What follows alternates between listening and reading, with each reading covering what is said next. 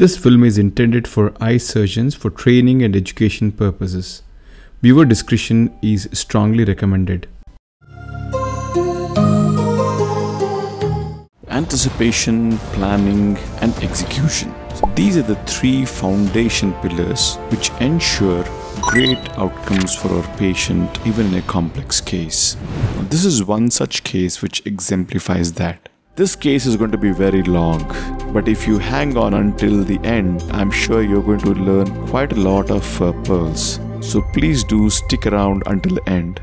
Here is an 80-year-old lady who presents with this white mature cataract. Preliminary examination reveals that she also has pseudo exfoliation. The pupillary dilatation is not great. The antechamber depth is shallow, and you can see the lens is intumescent, and we can clearly see the pockets of fluid, and underneath it we have the cortex. And incidentally also find an iridotomy which is done, which the patient is not aware of. The patient vehemently denies of having undergone any iridotomy. Probably she doesn't remember. There's no records to verify. See, the pressures are around 24 and 26, and I don't know the status of the optic nerve head. So this is a situation, and we have to remove the lens. These are the anti-segment OCT pictures. We can clearly see that this is a variant of intumescent lens, which doesn't look to be very threatening for inducing an Argentinian flag sign, simply because this large pool of fluid liquefied cortex, the moment we touch the capsule, it's going to decompress on its own, and it's really not going to be much of an issue as far as Rhexis is concerned. The antechamber depth by our optical biometer suggests just 2 mm depth, and we have got a very bulky lens to deal with. So if you go back and look at the anti-segment image, it looks like the entire lens iris diaphragm is pushed forward, and this is an indirect clue that this is a case where you're going to expect diffuse zonulopathy. So apart from pseudoexfoliation, elderly age also is a contributing factor in these patients, and so we've got multiple challenges to deal with. So I would just pause the video and request all the younger surgeons to take a pen and a paper and write down what difficulties we expect in the surgeries and what are your plan A, plan B and plan C to deal with these complexities. At the same time, I've asked my fellow to write down how she's going to plan the surgery here.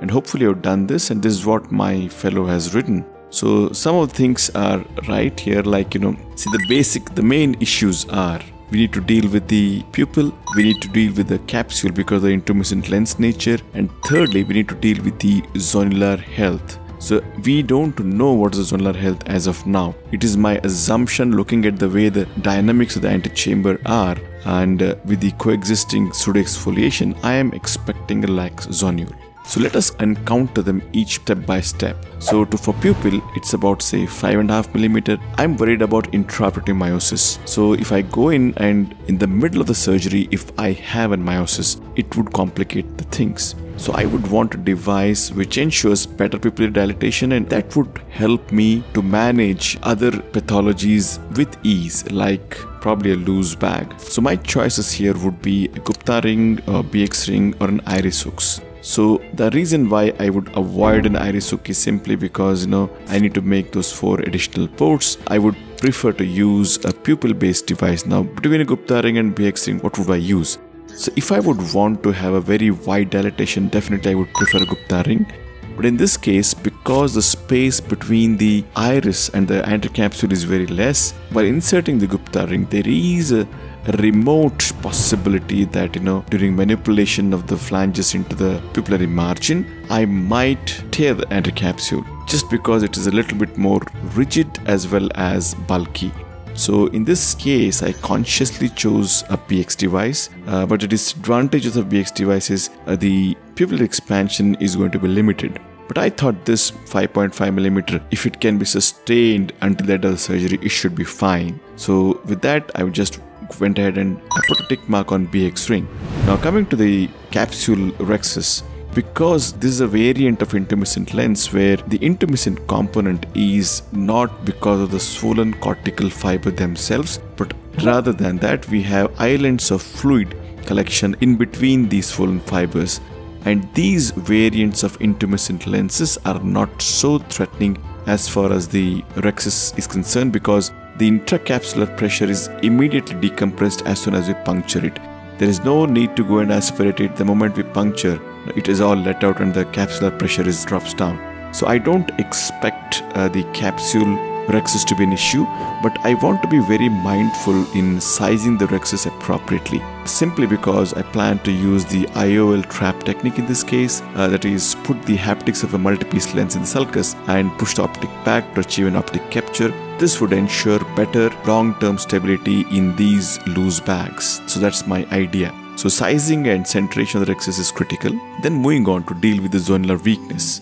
So in this option, again, we have an option of directly using a capsular hook in the event of a very weak bag, or I could just go ahead and try putting a CTR first. If it works, fine, otherwise no. Either way, I've kept both CTR and the capsule hooks ready.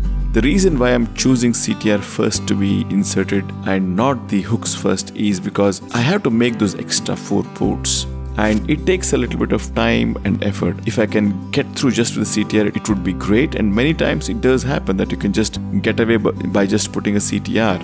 But the actual situation will be knowing only once we touch the capsule and see things down there. So either way, we need to be prepared for both of things. Lastly, number 4th, I should also be mindful that because of the existing zonular weakness, there is always a possibility of a fluid misdirection happening, because fluids can go through the porous zonular barrier into the Berger space and then push the posterior capsule anteriorly, and there is always a remote risk of rupturing posterior capsule. So these are all the things which are going into my head, and I've made a list of it. So basically we have got plan A, plan B, plan C and plan D ready now. So the bigger picture is, can we save the bag and put the posterior chamber lens in this patient? Well, I think we can, because we have planned it so meticulously. Let us see how things turn out. The incisions are done, the capsule is stained, and the OVD is pushed into the bag. The main incision is created. So far so good. The first thing I need to do is to introduce the pupil expansion device, and in this case I'm using the B-hex ring. And the first glance it looks like the pupil is alright, we can go ahead and do the surgery without using any device itself. But in the case of an intraoperative complexity, like you realize that the zonules are not great, and that time we may struggle. So best thing is to use any device which is going to at least maintain the mydriasis until the end of the surgery. So I would think that BX device is more like a retainer of the pupillary size rather than expander, and that's fine for me in this case. And this is the standard protocol which I follow to place the B-hex ring. The fixation device which I'm using is the Banaji's iLock. I got it from Epsilon. Okay, now this is the most crucial moment of the surgery. This is the step which is going to tell me the health of the zonules. The moment I touch the capsule with the forceps and trying to perforate, we can see these radial folds appearing, and it's almost impossible for me to puncture the capsule with the forceps, simply because there's no counter traction by the zonules which would help me to perforate it. So I need to have a much more sharper instrument than this tip of the forceps. So I go back with my 26G bent needle, and with that I could perforate the capsule, raise the flap. And then again, I'm going to resort back to the forceps, because in eyes with loose zonules, I would rather prefer to have a forceps to make the rhexis, simply because it gives better traction. It's easier to tear the capsule as well as to control it. So again, I need to remind myself that I don't want to go bigger than 5 or 5.5 millimeter. The BX device is giving me an expansion about 5.5 millimeter. So I'm somewhere around about that. It's about 5 millimeter. So it gives a sort of a template for me to size my rhexis. Hydrodissection is probably the most important step when dealing with these eyes with loose bags. I would not proceed to nucleus management unless and until I'm very much certain that the corticocapsular adhesions are well and truly broken. Before that, I'm just debulking the superficial epinucleus with the phaco tip itself so that I can see well and also know where my cannula is going. Usually for mature cataracts, I would not do a hydrodissection, but this is a special case. If you've got diffuse zonulopathy, the bag is very loose, and in these situations, I felt it is mandatory that I would go ahead and try hydrodissection. The moment I try to press down the nucleus and decompress and just move the nucleus away, I can see that the entire bag is moving along with it.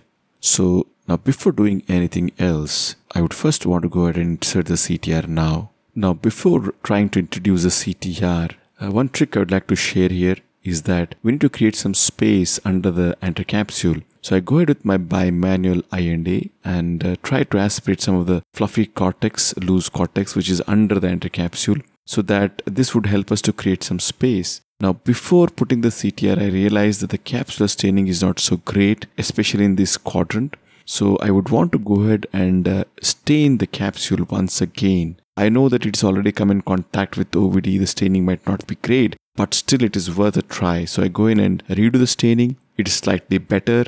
And now is the time to introduce CTR. Again, another tip here is to create some space using cohesive OVD. So I'm using sodium hyaluronate here just to lift up the anterior capsule, and this creates some space for me to thread in the CTR.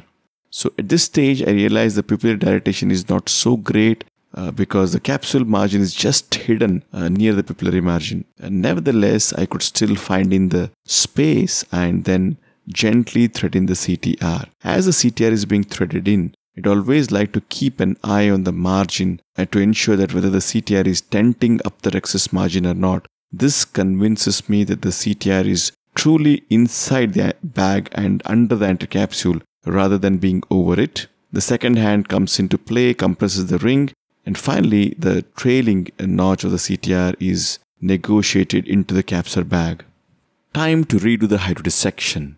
At this time, I hoping and praying that, the CTR would have done the job for me. It would have stabilized the bag enough. I want to go ahead and redo the hydrodissection, and if the nucleus is free and mobile now, I would continue the phaco. But lo behold, even after putting the CTR, I am unable to, separate the corticocapsular adhesions, and the moment I try to nudge the nucleus, the capsular bag also moves. So now we have our plan C or plan D come into action. This case deserves a capsular hook. So I need to use these capsule hooks. So there is a very famous quote by Dr. Abhay Vasavada. So he very famously said once that, when things are going tough, you should not look at the clock, but you should look at the calendar. So spending extra time on a patient during surgery should never be a consideration for the surgeon. Whatever time the situation at hand demands, I think it should be given without a second thought. So it's more of a mind game. You should block out everything. Don't worry about the previous case, the next case, which is going to come. I still have a long case to do. I need to do something in the OPD. Just block everything and focus on this case. So these are the capsule hooks which I'm using. These are made by Madhu Instruments, no financial interest. Of course, the MST ones are much more elegant, delicate, and easy to use. It's just that myself or my patients can afford them. That's the reason why we're using these Gupta devices, and they work fine for us. See, the location of these 4 hooks are strategic. I also have to have one port for my side port. So my side port incision happens to be just beside the capsular hook. So once the hooks are placed, a very important point I want to highlight. Never stretch the capsule hooks too much, especially in such cases, because these anticapsules in white cataracts, especially who have long-standing cataracts in elderly patients, they're very fragile. And if you try to pull them a little bit more, they can easily rip off. So be very kind and gentle to them and just enough to hold them. Your aim is to just enough to support it, and you're not going to dilate or expand the capsular bag. So we need to be mindful of this concept. So now the situation is we have a CTR inside the bag. We have got 4 capsular hooks supporting the bag. Now I think managing the nucleus should not be an issue. So time to manage the nucleus. The nucleus is not very hard. It's about, say, grade 3 plus, and I'm hoping that it shouldn't cause much of an issue for me. In this case, I'm going to create a small central pit so that I get a good hold of the nucleus before trying to do the vertical chopping. So I've sculpted about 50 to 60% depth, central 3 mm. I'm changing the settings to the longitudinal mode. The tip is buried into the substance of the nucleus. My right hand lifts up the nucleus just a little bit. The vertical chopper goes down, and then laterally. So all these maneuvers have to be as gentle as possible.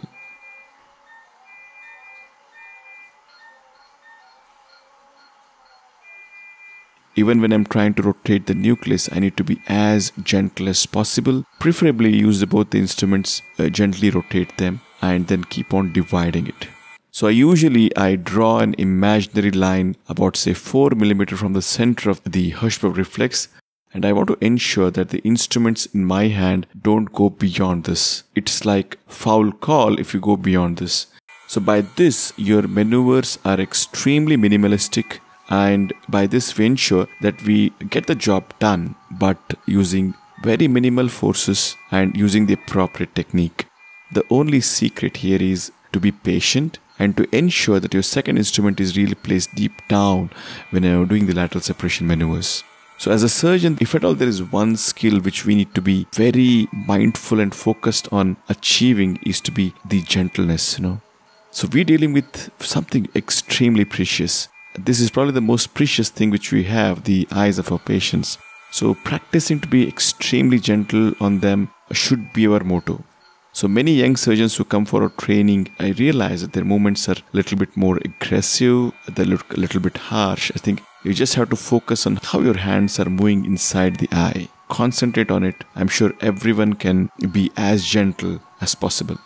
So once you've broken down all the fragments into smaller pieces, now is the time to emulsify each of them in a controlled manner. These are the settings for the coronary mole, and each of the fragment is pulled out of the bag and emulsified at the level of the rhexis. So last fragment is aspirated out. There is some epinucleus and cortical material in the anterior chamber. I'm just going to burp it out using the viscoelastic. Time to disengage the capsular hooks because I would be placing the lens in the sulcus. So there's a reason. And there's a small moment of scare here. One of the capsule hooks has got stuck under the flange of the BX ring. Again, you need to be very patient and slowly but steadily I could disengage it from the BX ring and then pull it out. So, things can go wrong at any stage of the surgery. So, some level of concentration is required to deal with these surprises. Slowly and steadily the cortex is being aspirated out. At this point I can see there is a slight positive pressure. The posterior capsule is not exactly concave, it looks to be flat, and I am concerned that posterior capsule would be bulging up. There's a faint suspicion that there could be a vitreous fibril hanging around it. So before putting in the lens, I would want to confirm the absence of any vitreous. I use a diluted triamcinolone acetate. I couldn't detect any. Let me zoom in and pause for a moment here. We can see these multiple small dot-like structures which are actually behind the posterior capsule in the Berger space. Now these are a testament of the fact that these are the evidence that there has been fluid misdirection. These are nothing but debris of the lens which have found a way across the zonules into the Berger space. So this is an indirect evidence that fluid has got access to the Berger space. So time to place the lens. Again, an important tip here is I would always prefer to use sodium hyaluronate to place in between the iris and the anterior capsule. This would help us to create and maintain that space in between the iris and the capsule. I don't want the haptic to go into the capsular bag. Because there's a positive pressure, the space is maintained well enough, contrary to what HPMC would have done. The haptic opens out very gently and I'm certain that it is in the sulcus. The trailing haptic is now being dialed in. As the trailing haptic was dialed in, I thought there was some fiber hanging around it. I wasn't sure whether it's a vitreous or a cortical fiber. All the notches of the BX device are disengaged and they're pulled out of the bag. This strand definitely looks like a transzonular vitreous fibril. I just go in with my cutter. So again, I'd like to pause here and ask you what setting would you use in your vitrectomy machine. So in this case, I'm consciously using the IA cut mode. In the sense, first irrigation, then I'm going to aspirate and then cut. This is the mode which I typically use when I'm dealing with only one fiber or a couple of fibers, not the entire vitreous jelly. So the idea is we can engage it and cut it. It's just like a scissors and we're going to engage and cut. But there's one important caveat. if you're going to aspirate first and if the vacuum or the flow rate is higher, everything will be sucked in, including your pupil and the iris. They all are at risk of getting chewed away. So the trick again here is to lower down your flow rate. Now this is a peristaltic pump. This is a phaco machine, and so you have to dial down the flow rate. The flow rate is dialed down to maybe 12. The vacuum again by make it 250 or 300. By doing so, we have got better control on how the vitrector behaves. Okay, so even if I go very close to the iris, I'm unlikely to catch and hold the iris. So that's the reason why I need to do this. So again, I always keep telling that a surgeon has to be one step ahead in anticipating. Always think what can go wrong. So in my chase of the vitreous fibril, I shouldn't end up chewing up the iris. That is my secondary concern. With this, I have planned it out. And what would be the cutting rate? The cutting would be set at the highest, but it's in linear fashion. So if I press more, the cut rate would increase. If I slow down, the cut rate would decrease. So that's the idea. And this is my preferred way of working when I'm dealing with one single strand of vitreous. So again, it's going to take some time to ensure that the chamber is really free from vitreous. Okay. So I need to be very patient. Again, remember the quote, forget the clock and look at the calendar. Now again, one more point, when you're doing this anterior vitrectomy, why not go from the pass plan approach? Now in this case, there is no visible zonular dialysis. The amount of vitreous prolapse is minuscule. So I would be reluctant to use the pass plan approach in this particular case. I have dealt with the transzonular vitreous migration similarly through the limbal route quite successfully. So I thought I could manage that. So that's one point to take home. I'm just irrigating with my irrigation cannula to remove some of the OVD which is probably got behind the lens. So I'm using diluted triamcinolone acetate to check for any remaining vitreous. Thankfully there is none. The pupil is come down in size a little bit, and now I have to achieve the optic capture. That is, I need to push the optic behind the lens.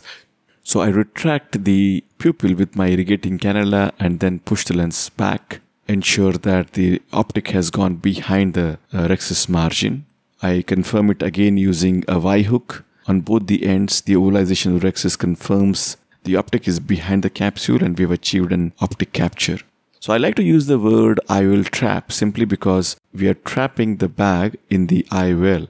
The haptics are in the sulcus and the optic is inside the bag. It is like the haptics of the lens actually supporting the bag. So that's the idea of using this term IOL trap. So I'm just going in with the vitrector to remove some of the OVD and also deal with any coincidental presence of any vitreous fibril. At this stage, we can clearly see this iridotomy, which is nice and patent. So if the patient did not have an iridotomy, in such a case, I would have gone ahead and done an iridectomy because these are the cases where, sometimes there is always a risk of a malignant glaucoma-like picture developing. And the iridotomy would not help the malignant glaucoma per se, but it would at least help us to rule out pupillary block in such an event. So at last the time has come to close all the wounds, and this is how the case looks at the end. So actually the surgery took me about 60 minutes. But it was worth it. These are the first day post-op pictures. The cornea, there is some amount of mild edema. Pressure is around 20. She is doing fine. And these are the post-op OCT pictures, and she continues to do well. So if you hung on until this stage of the surgery, then you would have learned quite a lot of pearls. And so the bottom line message here is that preparation is the key to success in surgery. For all the young surgeons, I think, examine your patients very closely. Anticipate all the things which can go wrong. Write it down. And then you need to be mentally prepared and also have all the tools necessary to deal with such situations. In such sort of cases, you need to be mentally ready with maybe plan A to plan E and have all the necessary tools ready at your fingertips. You never know what you get in such cases. So in this case, I had written down everything, but I was not very explicitly mentioned that there could be a possibility of a transzonular vitreous prolapse, which did happen. So the message is be ready for everything and never take anything for granted. So that's it. Thank you for watching and hope you found this helpful.